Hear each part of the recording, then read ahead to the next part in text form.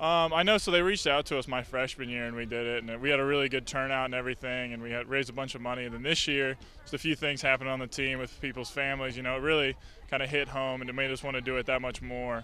So, I mean, it's definitely cool working with the kids, especially with everyone that threw out the first pitch and everything. It's cool to bring the team together for a local cause like that, working with Children's Hospital. So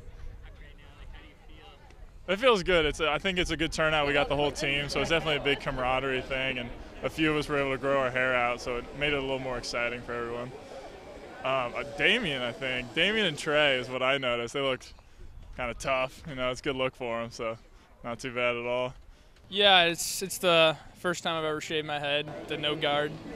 But I mean, it's something special. I think not so many people are fortunate, and there's people out there, and if I could support them just by cutting my hair, then I will.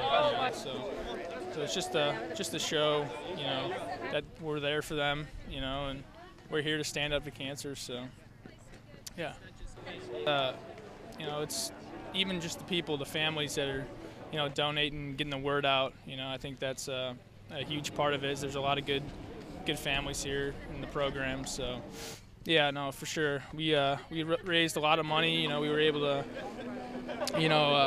extend it out to our families and social media and stuff, and get the word out. So yeah, it was nice.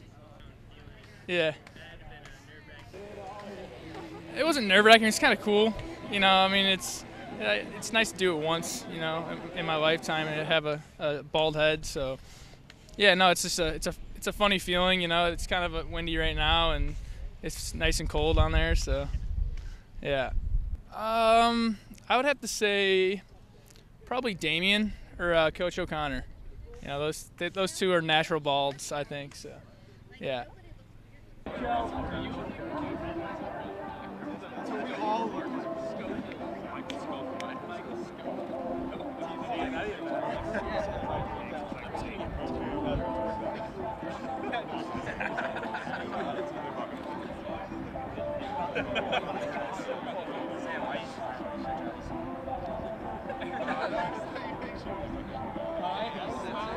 Everybody's holding their cameras.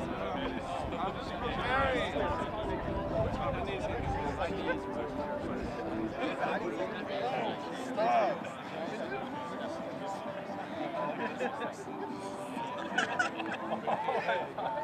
Yeah.